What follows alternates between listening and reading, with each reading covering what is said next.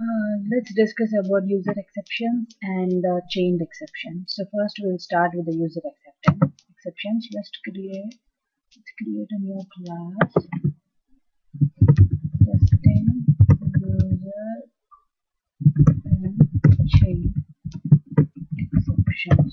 Just so that we'll know which class is what, void main and then finish. So let's create a user acceptance first.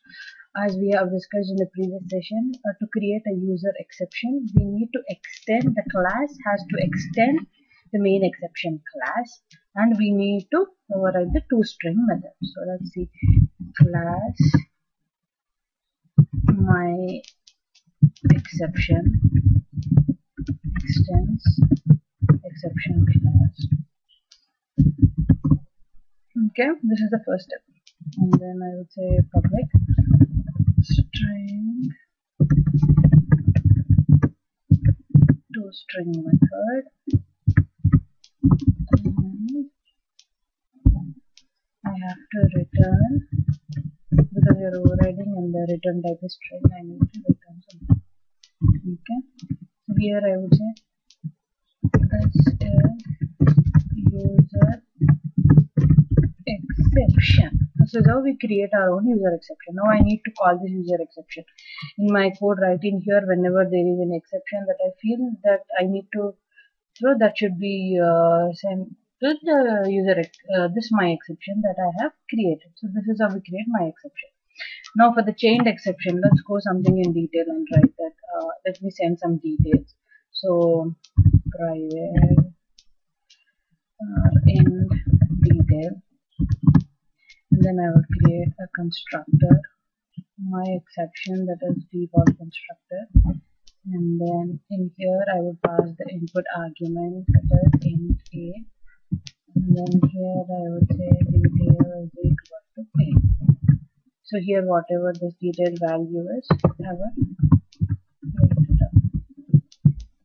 Okay, Control A, Control Shift F for the formatting. Okay, so this is my user exceptions. Now if I want to create chained exceptions, as we discussed, one exception, and then we have some exception which we think that this first exception is caused by the second exception, that is using throwable one argument and throwable two input arguments. And then we can and it also provides get cause and init cause method, so that we know what exactly the cause is. So for that we would be creating, let's just create two methods.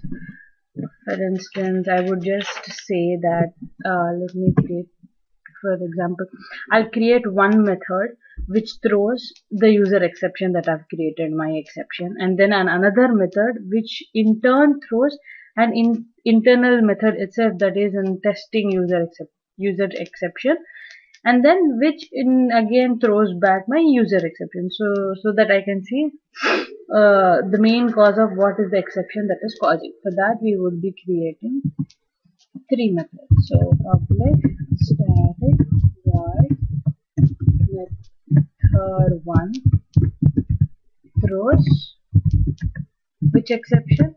It is giving me my exception option. So let me do this. Throws and say control space, because I have only one user exception.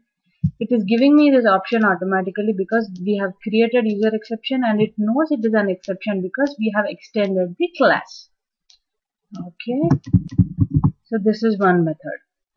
So this method will be calling another method, say 2.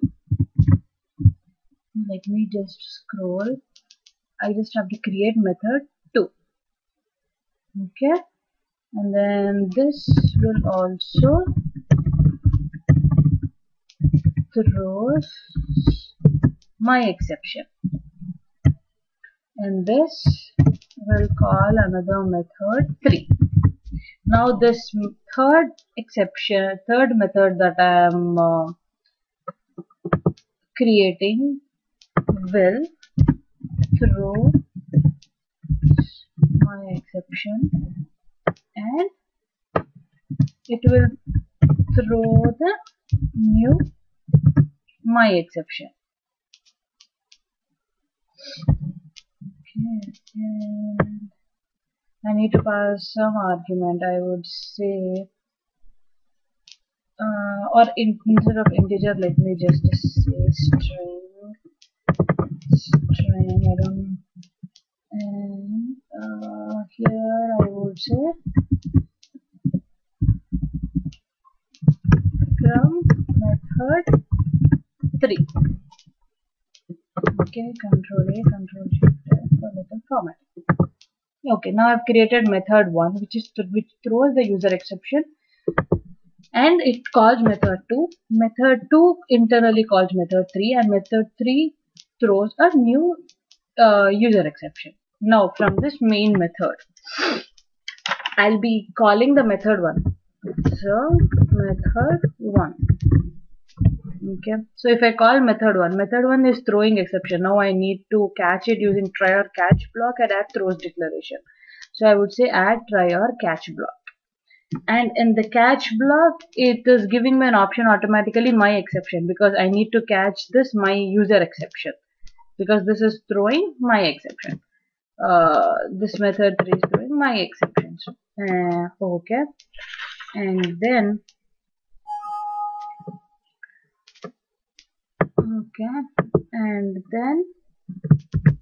from here I would be saying, here I need to print out this out.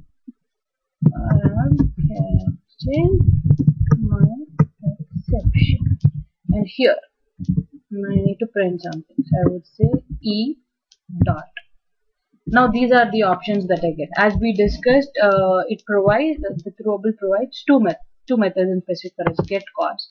Get cause returns the cause of this throwable or null if the cause is non-existent or unknown. Okay, I would say get cause. Okay, let me just say this and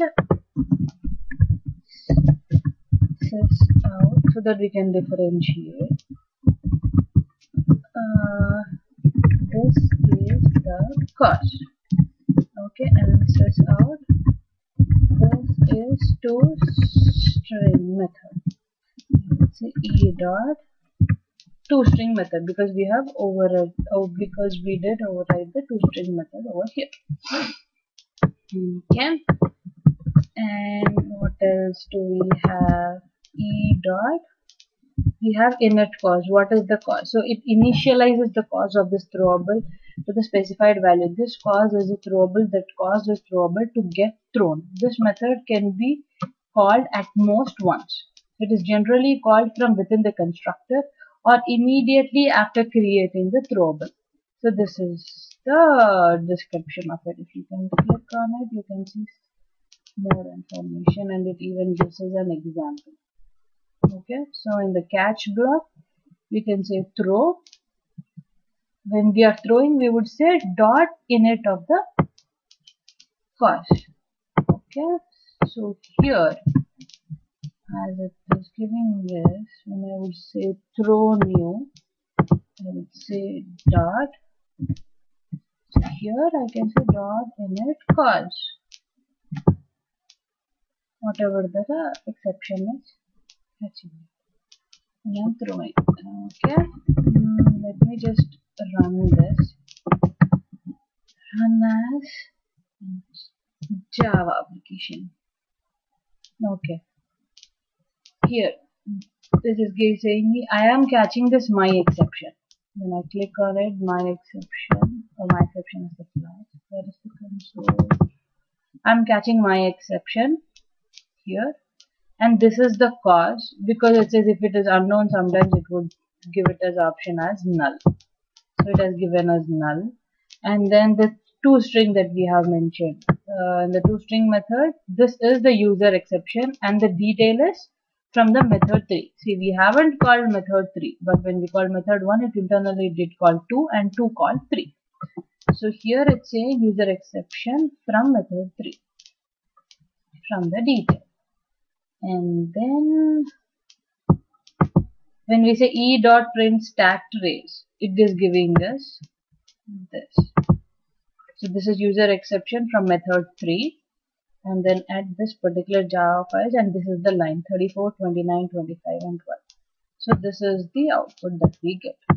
So this is how we write the chained exceptions and user exceptions. I hope this tutorial is helpful. As per this tutorial, we are done with the exceptions.